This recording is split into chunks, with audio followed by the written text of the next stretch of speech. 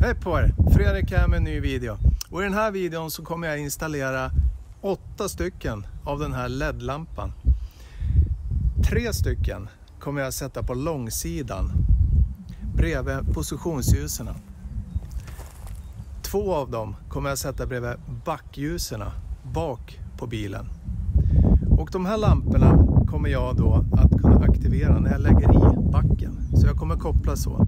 Samt kommer jag också koppla så att jag kan slå på lamporna ifrån bodelen på en knapp. Så är ni intresserade, häng på så kör vi!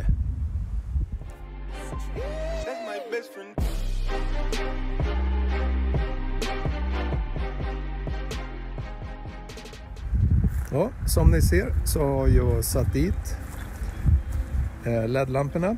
Jag håller på att förlänga kabeln och dra kabel nu. Jag har satt då bak också.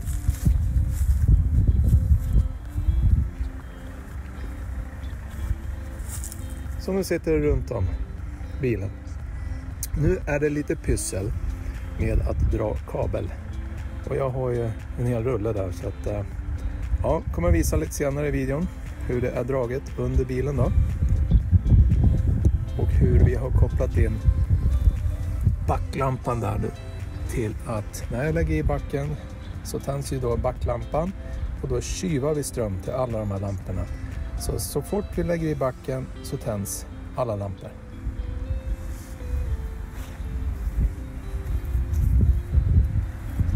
Ja, det är bara att fortsätta. Nästa. Ja, sådär. Nu har jag tjuvat ström ifrån backlampan. Så när backlampan tänds då tar vi spänning då till våra lampor så att de tänds.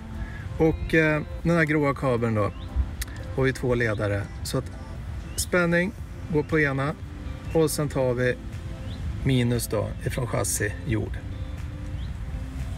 Så är det med det.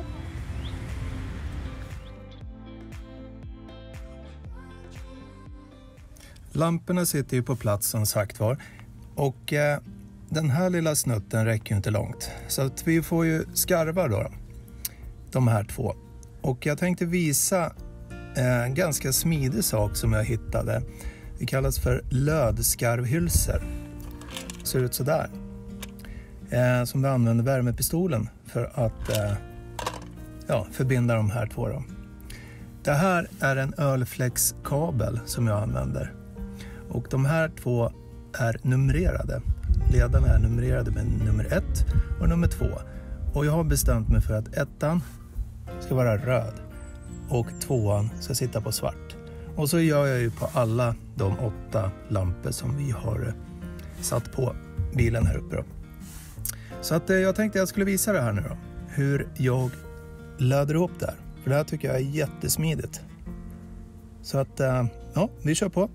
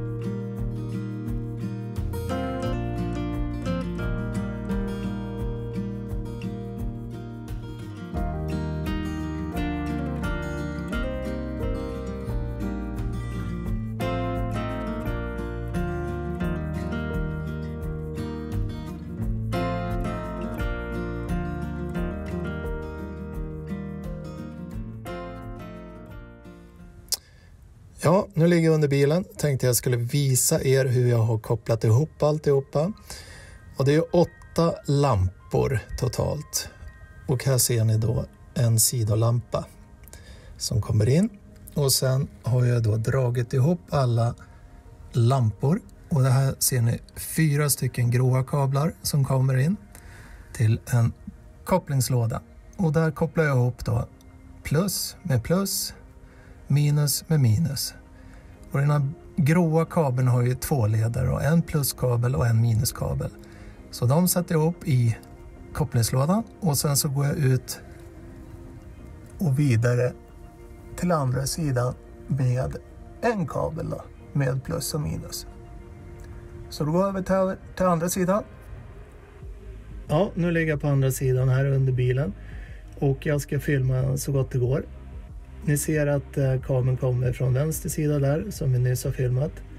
Går till höger sida till en kopplingslåda.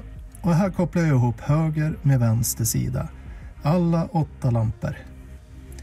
Och sen så har jag ju dragit en kabel upp till bodelen i den här slangen. Så jag har den tillslaget med lampa där som jag ska visa strax. Så har jag gjort. Det var lite pyssel. Koppla ihop allting. Men nu är det klart. Så, nu är jag inne i bilen. Ni ser den gråa kabeln där. 2-ledaren. Kommer underifrån. Och går till ett tillslag. En strömbrytare här. Så, nu lyser alla 8 lampor. Som sagt var, det var lite pyssel och dona med det här. Men när det är klart känns det riktigt gött. Ja, nu sitter jag i husbilen. Det är färdigkopplat. Jag känner mig supernöjd. Lamporna lyser så här precis lagom så mycket jag vill att det ska lysa. Och nu har jag 2 funktioner på lamporna. Ena funktionen är när jag lägger i backen. När jag ska liksom backa och manövrera när det är mörkt. Då lyser det upp på sidorna. Så att jag verkligen ser runt omkring husbilen. Och andra funktionen ser ni ju på den här bilden då.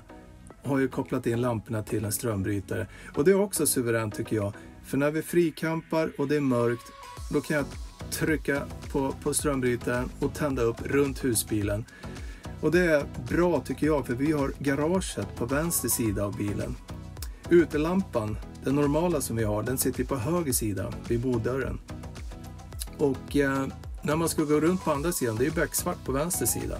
Nu lyser det upp. Helt suveränt tycker jag. Så att vi gör så här. Vi går ut ur boddörren nu och så går vi runt och ser vi hur det ser ut. Ja, då tänder vi igång lamporna.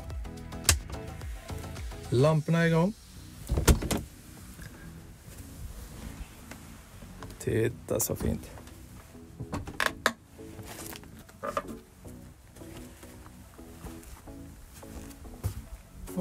Ska gå till garaget.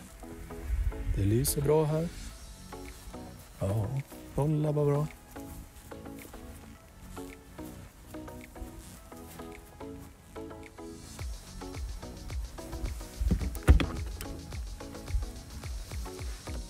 Jajamän.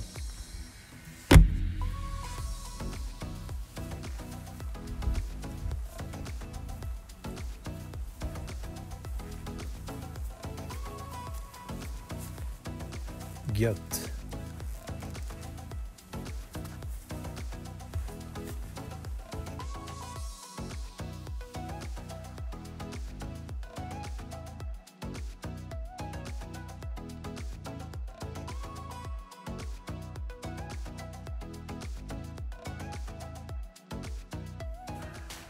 Ja, då är jag inne igen. Ja, som sagt var, jag är supernöjd med det är varken för lite eller för mycket sken. Det blev precis lagom där så att det inte blir för mycket backlampa när vi använder oss av backen och kanske manövrerar oss i trafiken också. Jag sitter och tittar ut nu och jag är inte van att det brukar ju vara jättemörkt när man tittar ut. Nu ser jag ju faktiskt, lamporna lyser upp och det är helt suveränt. Så jag är supernöjd. som jag brukar säga, glöm inte att kommentera, för jag tycker det är superkul när vi kan ha en dialog via kommentarsfälten och så vidare till videon. Prenumerera jättegärna på kanalen, det kommer mer videos. Ta hand om varandra, kör försiktigt nu, tills nästa gång. Hej på er!